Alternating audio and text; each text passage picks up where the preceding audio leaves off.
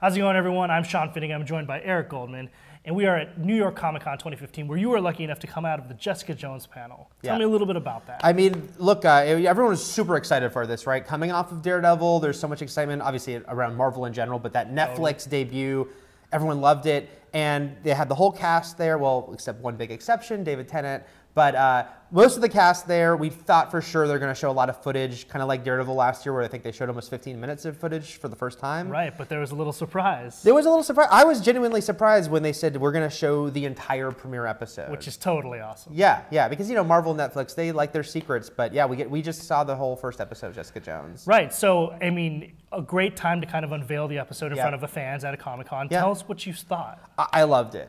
You know, it's a very strong first episode. I mean, I could say there's some minor quibbles, a couple of lines I thought were a little cheesy, but overall, it really works. And I will say this, you know, Daredevil was like really dark for Marvel. Everyone brought that up, especially considering everything they'd done before. Very dark, very mature. This outdoes it. I mean, this goes just in the first episode to some very mature places. They made an announcement. Jeff Loeb at the beginning said, I have to remind you that this is Netflix stuff, gets pretty mature if you brought kids. I felt a little uncomfortable because there were some kids and there's some adult content in this that isn't very kid-friendly, but it's great.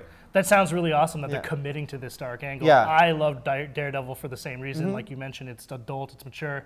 It's really interesting to hear that they're committing to that angle. Yeah, I mean, I will, you know, I'll say, looking at this, I don't know what goes on behind the scenes, but I felt like Marvel said to them, you can't do nudity and you can't say the F word.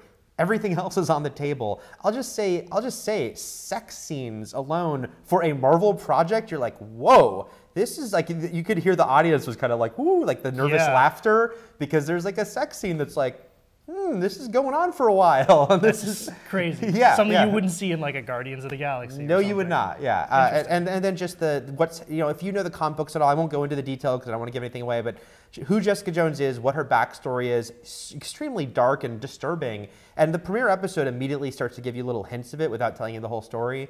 And yeah, I was very impressed, and it just seems like they're going to a whole new level with all this Netflix stuff. Awesome. I mean, obviously we've had Daredevil before on Netflix. Jessica Jones has a great cast. There's all the parts, or all the pieces are in play for this to be a great show. It is. As far as what you think is in relation to Daredevil, like how is it going to be very different? Like, will we see just as much success? I don't know. You know, obviously Jessica Jones is going in with no name value as far as the mainstream's concerned, right? Like Daredevil, just because of the Affleck movie, a lot of people knew. So I think that'll be a little more of an uphill battle, but because everyone knows.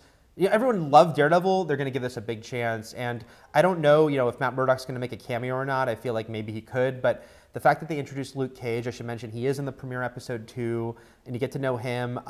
It's all really exciting because they're leading towards the Defenders. And I should mention that they did one little fun thing. They brought Kristen Ritter, Mike Coulter playing Luke Cage, and Charlie Cox, who plays Daredevil. They brought him on stage for just a second and was like, here's the Defenders, minus Iron Fist, because they haven't cast him yet. Right. And so knowing that's coming, and that's going to be weird because she doesn't seem like she'd fit in a team at all. But, you know, neither did Thor, and they made that work, so we'll see. Yeah. Well, a lot of really interesting things to look forward to. I'm super jealous that you got to go to this. I'm very excited for Jessica Jones. Yeah, I mean, I love the comic so much, and so I'm so happy to have seen the first episode and really liked it, because, yeah, I can't wait to see the rest of it.